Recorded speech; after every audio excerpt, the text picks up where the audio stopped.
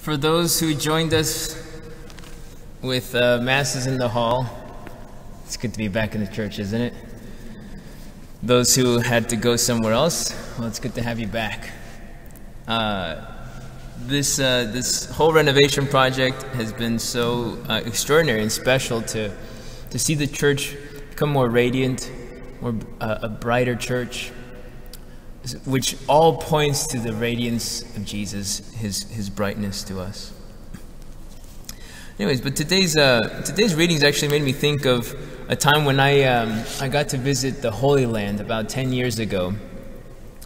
And in the city of Jerusalem, there's a section that's just for Jewish people. And in that section, I just noticed that it seemed like every door had this little decoration on it, on the doorpost. You know, you have picture a door frame, and on one of the posts, there was a little decoration. It looks like a little tube that was bolted on the wall at an angle, kind of crooked. I just was really intrigued by that, and I just kept noticing it everywhere. And what is that about? And then every now and again, I saw people as they passed through the doorway, they would touch it, or they'd kiss their hand and then touch it. I was like, what is that about? Well, turns out that it is inside that little tube is a little scroll on which is written the first reading today, which specifically the part that Jesus quotes in the gospel. In the first reading we hear, "Fear the Lord your God and keep throughout the days of your life all his statutes." But the part that's written there is what's called the Shema.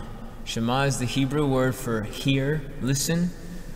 So what they have on that little scroll is just this part. "Hear, O Israel, the Lord is our God, the Lord alone. Therefore you shall love the Lord your God with all your heart and with all your soul and with all your strength. Take to heart these words, which I enjoin on you today." Jesus is asked, what's the first commandment? First of all the commandments. Now this is coming from a scholar of the law, one who would have known the Torah, the first 5 books of the Old Testament. And as a scholar, you know, he knows that it's not just 10 commandments. In the Torah, there's actually 613 commandments. God gives over 600 commandments to his people Israel. So when he asks the question, which one's the first? Which one's the most important? Which one's the greatest? It's a significant question. And Jesus replies, it's the Shema. Everyone knows it. You have it on your doorpost. Hear, O Israel, the Lord is our God, and the Lord only. You shall love him. That's the greatest first commandment. We really ought to tune in. What does that mean? So, first of all, the people of Israel would have it on their doorpost, and still to this day, Jews have what it's called the mezuzah. A mezuzah is this little tube with the scroll in it, and they put it on every doorpost in the house, not just the front entrance, but every doorway. And they see it as a reminder. We have to remember. They put it there because God asked them to, in fact. Because right after that first reading today, the next verses say, keep repeating these words to your children, recite them at home and when you are away, when you lie down, when you get up. Bind them on your arm as a sign, and let them be as a pendant on your forehead. Write them on the doorposts of your houses and on your gates. Our God is a good Father. He's trying to instruct us, to show us the way. And he tells us how to pray. He tells us what to do. What are the things that are going to help us keep the faith? When he spoke these words in the book of Deuteronomy, this is over 10,000 years ago. A long time ago, God started speaking to his people and trying to instruct them. And these people were going out into a world that was polytheistic. There were many gods everywhere. Everyone seemed to have a different god, or they believed in many, many gods. And this is the earth-shattering truth that there's one God. So he's trying to help them. Hey, remember, there's actually only one God, the Lord alone. And you ought to love him. Love demands a response. Love demands a response. If you get down on one knee and you say, "Will you marry me?" to another, a response is necessary. If a woman spends herself doing so much to love her husband and love her kids, and she gets no response, there isn't mutual love. Love demands a response because love desires nothing else but relationship. Our God has loved us so intensely, he sustains all that exists. You and I exist only because he holds us in existence. God he's not just a wispy ghost floating around. God is the force that gives rise to everything that exists. God is that one being. He is being itself. He is the only thing necessary. Everything else is contingent. So that God of ours loves us intensely. He sustains all that exists in love. That love demands a response, which is why it's the first commandment, that we must love him because he has loved us. That's helpful to remember. Think of your wedding bands. Wedding rings exchanged in the marriage rite.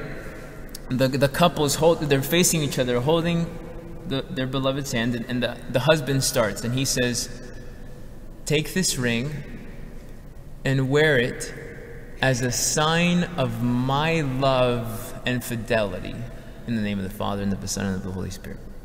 He places the ring on her finger, and then she says the same. She takes the ring and she says, wear this ring as a sign of my love and fidelity. Too often I think we think that the ring is supposed to remind you of the commitment that you made. Oh, I made a commitment. Oh yeah, gotta get my act together. No, it's actually a reminder that someone else made a commitment to you. It reminds you someone else loves me so much they gave everything for me. Love demands a response. So it is with the words of today's first reading, the Shema. Hear, O Israel, the Lord is God, the Lord alone, and therefore you shall love the Lord, your God, with all your heart, with all your soul, with all your strength. Take these words to heart, which I enjoin on you today. And God knows that we need concrete reminders. He says, repeat these words. Repetitive prayer. God himself, thousands of years ago, said repetitive prayer is crucial because we forget so easily. Keep repeating them to your children. Recite them when you are at home, when you are away. How many of us don't pray when we're on vacation or when we're traveling? It's so easy to miss Mass when you're on the road. I hear it far too often. Oh, Father, yeah, we missed Mass. We were traveling. We were camping.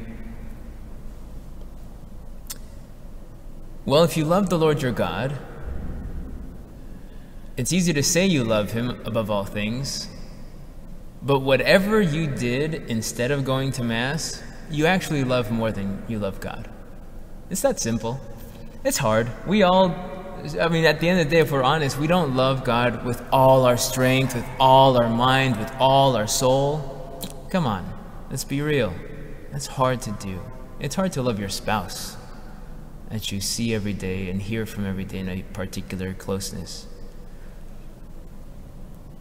But we're called, it's the first commandment, to love God, to really love him. And that love demands a response. It needs to be shown. We're human, so concrete things matter. Repeating words, yes, important. When we lie down, when we get up, do you pray at night? Do you pray in the morning? Maybe it's not the first thing you do. Maybe the first thing you do is make that cup of coffee, and that's necessary. But do you pray in the morning? And do you close your day at some point in the evening before you sleep with prayer? These things matter. Relationship, if the love demands a response, there needs to be connection on a concrete way. It can't just be an idea. Benedict XVI put it very beautifully, our Pope Emeritus, that being a Christian is not a matter of an ethical choice or a lofty idea. It's the result of a personal encounter, an encounter with an event, which gives life a new horizon and a decisive purpose, direction. So that relationship needs to be fostered with concrete things. You know, that's why the Lord even revealed the rosary through Mary. Rosary is a great physical thing. There's actually an indulgence granted for those who pray the rosary with a physical rosary in their hands. Tangible. We have to be able to touch. We have to say, just like married couples. You can't just think, oh, I love my spouse above all things, or whatever. You have to say, I love you. And you can't just say it once in your whole marriage. You have to repeat it in different ways if you can. And you have to mean it. And you have to act it out, therefore. If you actually love, then you have to show gestures of love. Devoted spouses, when you speak of a devoted husband, you're talking about someone who does concrete, tangible things. He brings me flowers. He takes me out to dinner every now and again, whatever. Devotion is love. If we love God above all things, with all our strength, with all our soul, with all our mind, then it manifests. We practice it concretely. And we need reminders. So like just October 2nd this year was my 7th anniversary from when I was ordained a deacon. I was ordained a deacon, and I made my promises to be celibate for the rest of my life, to pray the prayers of the church, to be faithful to God in service and obedience to my bishop. And October 2nd this year, one of my classmates texted me a picture from our ordination day. And it took me back, and it just shocked me. Wow, it's already been 7 years. And then I started to look up my photo album of other pictures from our ordination day, and it just brought back the remembering, kind of realized in me some of those graces. It brought back the truths that I remember just being elated by. Wow, God has loved me so much that He prepared this. It was like a wedding day, and I was just so happy that day. And it was in St. Peter's Basilica, so it was just glorious. And I kept thinking, like, the Lord knew this day. He had prepared this day my whole life. I would never have seen myself here now, but God loved me first and prepared me for this day, where I could return my love in this decisive manner. So photo albums go a long way. It's a concrete, visible reminder. It can relive the graces of marriage or other historic, important moments in our family, of our youth. It can remind us of the innocence and the joy of our young life. Pictures matter. So it is with our faith. We need crosses. I mean, the crucifix on the wall in every room, in every bedroom, it matters. It can really help realize, it helps us remember, but it helps realize the graces of God's love for us, His love poured out. It's kind of like the little tomb, the little mezuzah that the Jewish people have. Something physical you can look at and touch and just be aware of. The Jewish people even believe that having the mezuzah, reminding them of the Shema, is a blessing and protection to the house, to the home. It's not just remembering. Remembering realizes, it brings to reality the truths of it. So it becomes a blessing to the home. So love demands a response, and our God has loved us in a manner beyond measure. And He is showing us, He is teaching us how to love Him back. It's literally a command to love Him with all our strength. He's very specific. You have to love with your mind. You have to love with all your soul, with who you are, with your identity. And you have to love with your strength. It takes effort. But more than that, He even gives us concrete things that serve as reminders to help us realize the graces of His love in a perfect way. And the most perfect way that He has given us to love Him back is the Mass, where it is a remembering. We're doing this in remembrance of Him. But the thing is, when we do the things that God asks us to do to remember Him, in this, like the Mass, and the Mass is the perfect form, he actually becomes truly present. The memory of his love for us poured out is actually bringing to reality that event on this altar.